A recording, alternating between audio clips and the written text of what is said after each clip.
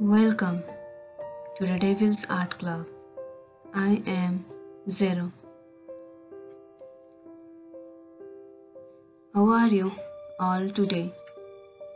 I personally feel really comfortable working directly with Zbrush for my concepts and ideas. But I know there are a lot of other artists who usually use the traditional way of concepting. So in this video for this project, I decided to sketch the rough initial idea and try different iterations in Photoshop and share it with everyone.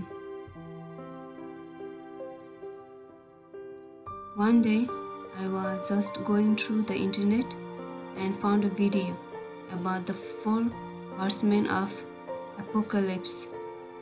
I had heard about them before too, but this time I decided to work with a story and create characters with my own twist. I decided to work on war first, as its idea started to get a lot more clearer in my mind compared to the others. This character went through a lot of changes, from insect-like to slightly feminine to quite masculine looking at the end. And also, one really important thing: never settle for your first idea and always keep exploring.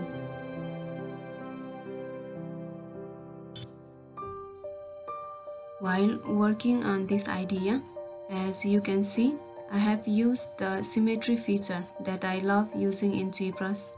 If you are creating something and its design is similar in both sides, I recommend trying to use this feature.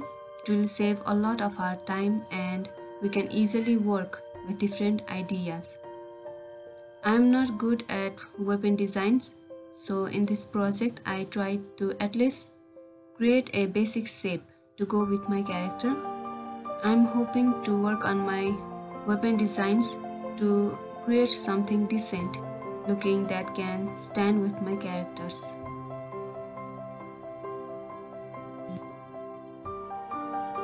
This is a 2-part video. In this first part, I am sharing my rough sketching and iterations with Photoshop, and in the next part, with Zbrush, I will be completing it. I hope you enjoy my work, and if you are interested in seeing more of my work, you can check out my ArtStation and Instagram. I have provided the link in the description below. I usually experiment with different looks, sometimes hoping one day my art will find its own. And also, don't worry about your style. I believe we will find it eventually, and we should be working on improving ourselves and improving our work. And hope you all have a good day.